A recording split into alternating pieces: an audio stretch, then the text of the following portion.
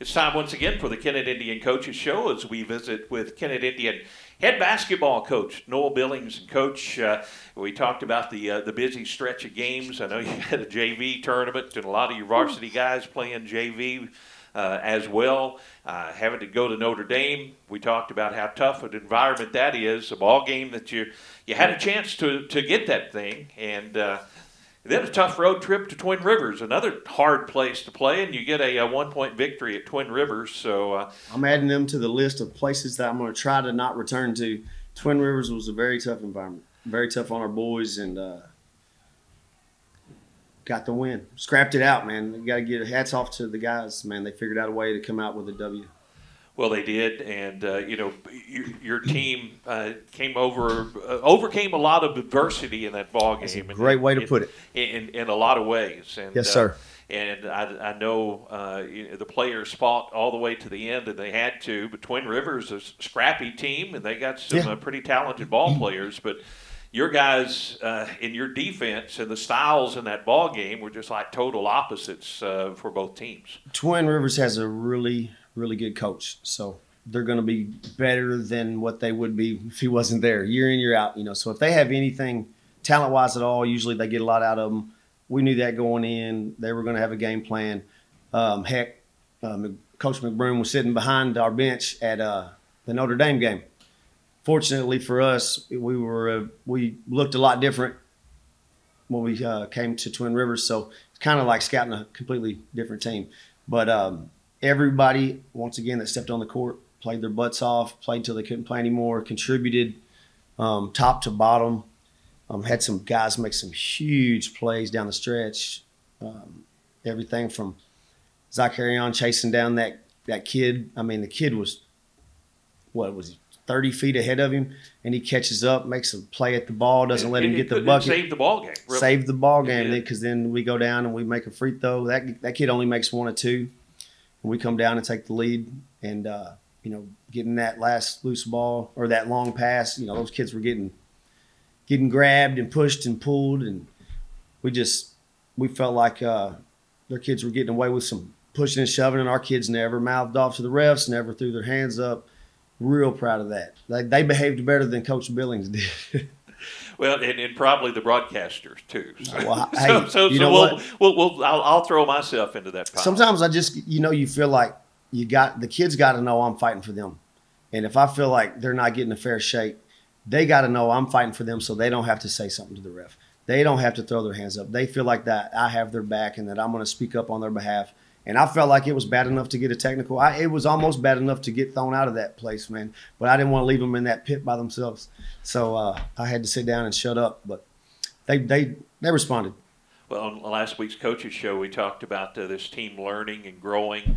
And, last night was a chance with a lead, trying to hang on to that lead and get the victory. And it's another experience that they may be able to take into the district tournament where the season continues. Absolutely, we got better. We got better. We were a better team come Monday than we were on Friday. We were a better team Tuesday when we walked in the gym. We were a better team when we left. How about the JV game? Those guys played their butts off. Ty hitting a 3 to go into overtime. They went into double overtime. They went into triple overtime. You had freshmen playing that really hadn't played in those kind of circumstances ever. And Corday took a huge charge, stepping up, takes a charge to save, to give them a chance to stay in the game and push it to another overtime. And we didn't get back till what, 11? Oh, it was late night. It was a late night. Yeah, we had. Thank you to the ladies taking care of the food for the boys. Got us some food up here. But we got better for sure, and I'm glad because we got Sikeston coming in Friday. Yeah, Sikeston's coming up Friday, and we're visiting with Coach Noll Billings here on the Kennett Indian Coaches Show. Coach, let's take a break. We have a couple of player guests, I believe, today. And, yes, sir. We're going to visit with some of the players on the ball club. Then we'll be back and talk about that Friday matchup with Sikeston when the Kennett Coaches Show continues right after this. And on our player guest segment, we have Chris Jefferson. Chris, a junior. I think this is the first time we've been able to talk to Chris, so good to have you on the show today. Thanks for having me. Chris, I've seen you playing out there on the floor for several years, I know, as a JV player, and then you're moving up to the varsity ranks. But what I notice about you is you love the game. That's really clear. Thank you. Yeah, I love the game. I've been playing it ever since I was 8 years old. I love playing it. Tell us, sometimes when I talk to players, I want to go back to those early coaches. And I know right now I know some very young players that are just coming up. Who were some of your early coaches that really gave you the love for the game of basketball? Definitely Coach Patton for sure. He's assistant coach. He was like one of my first coaches. We played Kiwanis and Coach Garman for sure. You bet. He helped me. You bet. Yeah. And our next player guest about to come in right now is Chris Jefferson visiting with us right now. As of course we record this on Wednesday, so sometimes we say playing Sikeston tonight, but you have been one of the guys that's been battling for years and years, and against Twin Rivers, a tough road game. What I noticed about you last night, Chris, and I really hadn't seen it a lot, but you did a great job handling the basketball and kind of being the point guard on this team. Yeah, playmaking is probably, I would say, my best attribute, and I just like making plays and finding the right people. So.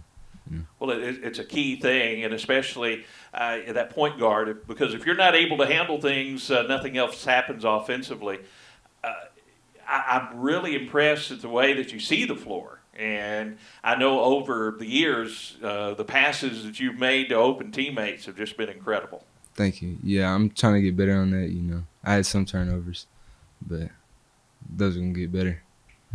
Well, you're in your junior season. You're going to have one more year of Kennett Indian basketball, and I know that you guys start off and things evolve and change as the season goes on. You get some good wins. You have some heartbreaking losses during the season. But what's your goal for this basketball team this season? My goal is to get like a lot better from here to districts and make a push for districts. I think we can definitely do it. Well, that's it. Chris Jefferson, good to have you with us. Since you're a junior, we're not going to talk about your future plans right now. We'll wait until you're a senior for that. Yeah. I hope your future plans is to get a big victory over Sikeston tonight. How about that? Yeah, that would be good. Chris, good to have you with us. Chris Jefferson, our first player guest. We'll have another coming up as Ashton Dismukes, freshman, coming up next on the Kennett Indian Coaches Show. Back with the Kennett Indian Coaches Show and another guest, a freshman. I don't know if we ever had a freshman on the Kennett Indian Coaches Show. Ashton Dismukes, our guest. And Ashton, we see you out on the floor, and we see what you do. You're listed as a 6-foot freshman, but you got into the ball game last night, and you were taking it to the rack against some guys 6'4" and 6'5". You're able to play outside. You're able to play inside. And where did you learn that versatility with your game? For real, I really didn't even start shooting the basketball until like maybe this summer. I didn't really shoot it for real. Driving, I always had that driving mentality in me for real. That's just like, I just, feel like I can finish on anybody. Just that confidence level right there. Well, we talked a little bit with Chris on the other segment of the Coaches Show, and who were some of your early coaches that kind of got your love for the basketball game? Because I can tell that you lived to play basketball. Really? So me started playing basketball was in 3rd grade when our principal, he used to always get us out of class to play basketball. And I used to love getting out of class. But I didn't really start taking it like serious up until like 5th grade when I started playing travel basketball with Coach Patton and Coach Fred Gorman. Yeah. Both of those names come up often when we talk about guys that have helped Kennett basketball players, and Coach Patton over on the bench and volunteers his time and been a part of the team forever. And we interviewed Coach Garman and all of his accomplishments. So both of those gentlemen I know very important. Let's talk a little bit about you as a freshman coming into a SEMO conference team. Not very many freshmen get out on the floor and see a lot of playing time, but you step into that role, and I don't see any sign of nerves when you get out on the floor. Nah, I just feel like there's really no need to be nervous. When you got that confidence level, you just feel like you're the best player on the court. Like, no matter what anyone says, you just got to do what you got to do. A great way to be. And Ashton, good luck. I know we're going to talk again in further episodes of the Kennett Indian Coaches Show as your career develops. But I didn't really get into Chris with this because he's a junior. Where's your ultimate goal? When you get out of high school, what are you wanting to do? When I get out of high school, I want to take my basketball talents to the next level. And my dream college to play for is Mizzou. Mizzou? You want to be a Mizzou Tiger. Yeah. Well, that's a good goal to have. Keep working hard.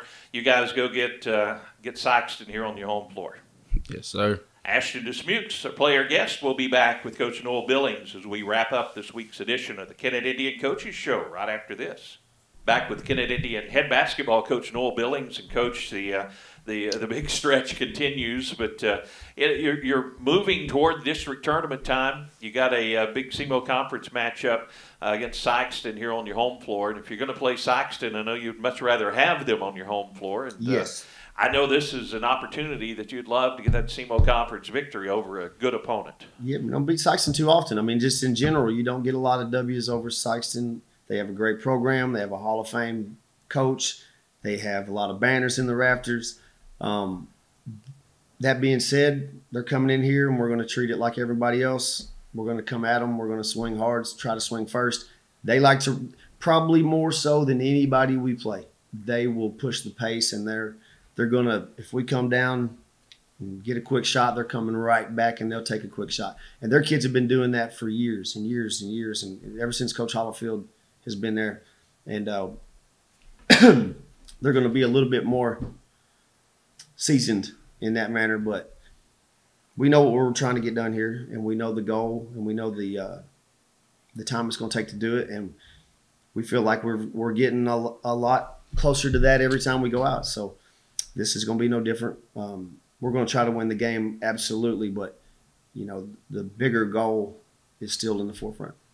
Yeah, and we look at the schedule, and you know, if you look at the SEMO conference matchups you have remaining, and you have, of course, Cape Central, who's they hadn't even lost yet. Haven't even lost this season. And they're playing some bigs. They're playing Hazelwood. One time Hazelwood was the biggest school in Missouri, and they beat them the other night.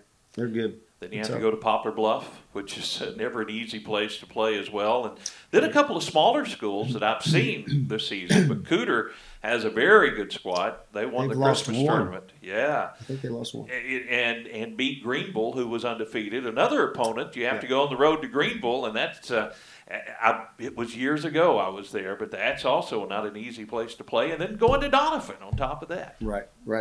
I'll say this. The one team I really want to win, I want to beat Greenville.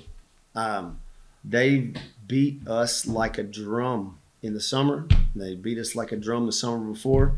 We saw them in a jamboree. They beat us like a drum. And their kids play really hard, and they box out, and they're really fundamentally sound. And I want our kids to stop accepting that as, okay, they're just a little better than us. No. Just step up your game. Just do it. Do the little things. Last night, you know what? I got home and I watched the game film. It was late, but I mean, you just see so much stuff that's fixable. It's so fixable, and you can fix it. You just gotta keep on it, keep grinding. I know our kids are probably about sick of me, but that's the way I felt this time of year, and that's the way they're going to feel this time next year. If they're doing anything productive, they're going to be worn out and they're going to be worn thin, but. Yeah, I want to win the Greenville game. We can win, we can win games. We can compete with these guys. You bet. Cape's probably got the best top to bottom roster I've ever seen in the SEMO conference. I mean, that's saying a lot. Oh, yeah. I'm fairly certain they have 4 Division I basketball players at a minimum, and maybe more. And that's insane. That's wild. I think a few of those will be back next year, too. Oh, yeah. Oh, yeah. But it doesn't end at the end of the season. Best team doesn't always win. The most talented team doesn't always win. Those guys, Dexter played them real close early in the year.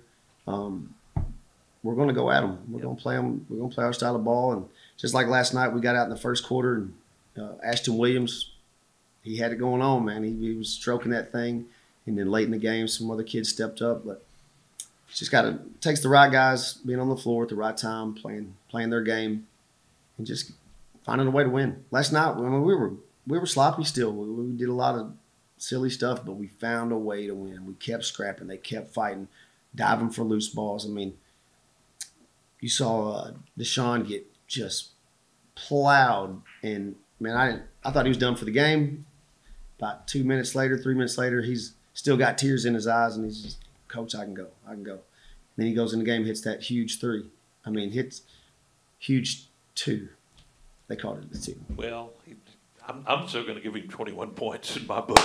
Me too. It looked like he had 21 points by about 2 or 3 inches. Officials have a really hard job. I'm not knocking any officials out there. We do appreciate you, but boy, he earned that one. He took that guy in the chest, and then he went down there and made that shot. When I thought he was going to. If I was him at his age, I would have probably lost it right then. When I saw them change the score, I'd have probably lost it. But we held it together. Well, tonight, Sikeston here at Kennett, we want a big crowd come out and support this team. They fight hard, and yes, I know the team, the coaches would appreciate you being out here and we need getting loud. We got to have you, man. We got tumbling. We got the gymnasts going to take over. The halftime show is going to be awesome. Oh, it's going to be a big crowd then. Our kids, I'll tell you this, every single night we went out this year, our kids play hard. Our kids have played hard every night. They haven't always played sharp. They haven't always been exactly where they're supposed to be. We haven't always made shots. We're playing really hard, and the guys that you're going to come support, you'll be proud of them. You bet. Coach Noll Billings on the Kennett Indian Coaches Show. As come out tonight, cheer on the Indians as the JV game starts at 6 o'clock against Sikeston, and the varsity game around 7:15. But come out early, watch this JV squad as they play hard too. Yes, sir. Come out and see them tonight.